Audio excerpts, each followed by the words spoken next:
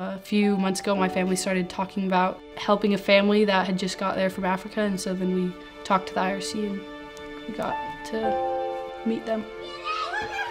The day after I met her, I took her to a football game, which was kind of crazy and funny.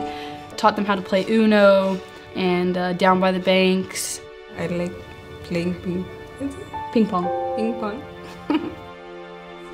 Put yourself in their shoes. If you were getting killed in your own country and it wasn't safe and you wanted to go somewhere else, would you want them to welcome you with open arms, or would they not want you to come there and tell you to stay in your own country and get killed?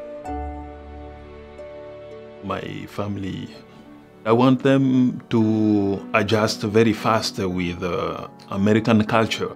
I decided to get a family mentor. They are so happy to be together, and they visit each other. It's so cool, so funny. I feel safe here because I have a friend here to help me, and that's cool. We're best friends forever. I worked with immigrants 15 years ago and know what struggles they go through. I wanted to find a tangible way to help. As a family mentor, you're a resource for the family. You kind of help with whatever they need to help just get them settled in the community. I left Congo since 2002 to Uganda because of war.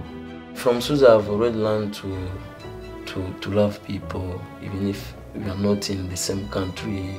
They're really good at community.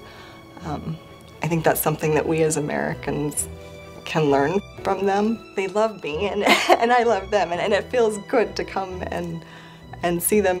They add joy and they add purpose. They've just become family. Susie, she's very important for this family. You're stuck with me, sorry.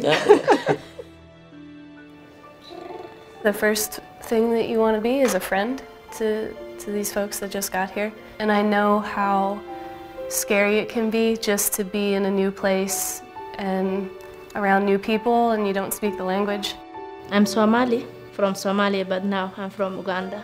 I live problem and still that problem is there. They're killing each other and no peace. Sometimes they can kill your neighbor. Actually no peace, that's why I come from there. So I was happy to get a house and good people. Secondly, after 2 weeks, I find the Chemi, and I was happy to find her. We run errands, go sledding.